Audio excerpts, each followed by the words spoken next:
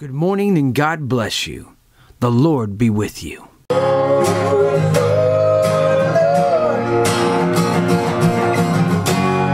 Your mercy stays the same.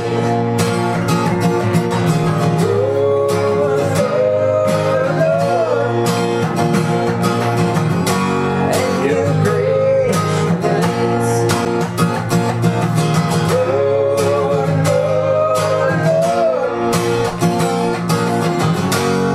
Your mercy stays the same.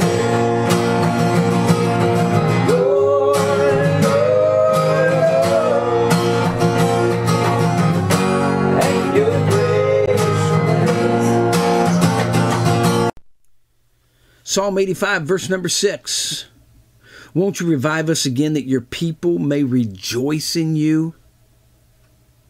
I hope you will pray and continue to pray for revival. It really comes in 3 stages. First, we each need personal spiritual renewal. In another place in the Psalms, the psalmist said, God will revive me. We must continually seek God for this during our life.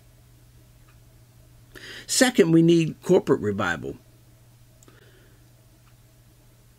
The verse we read said, won't you revive us again, that your people may rejoice in you? That's corporate revival. You see, churches drift also. Just like individuals drift, churches drift. We need renewal to put us back on track and hopefully keep us there. Third, we need to ask God to revive His work. Many times the work of God loses focus, purpose, and energy.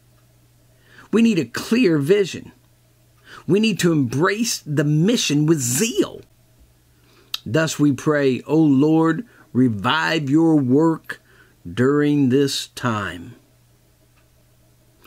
Pray this with me. Lord, give me personal spiritual renewal.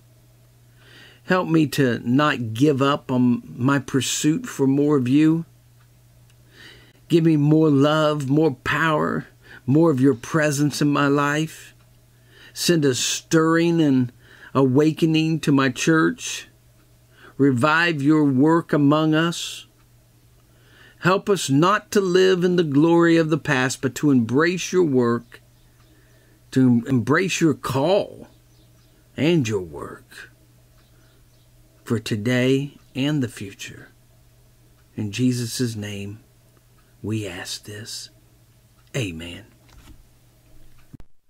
Now may the Lord bless you and keep you. Amen.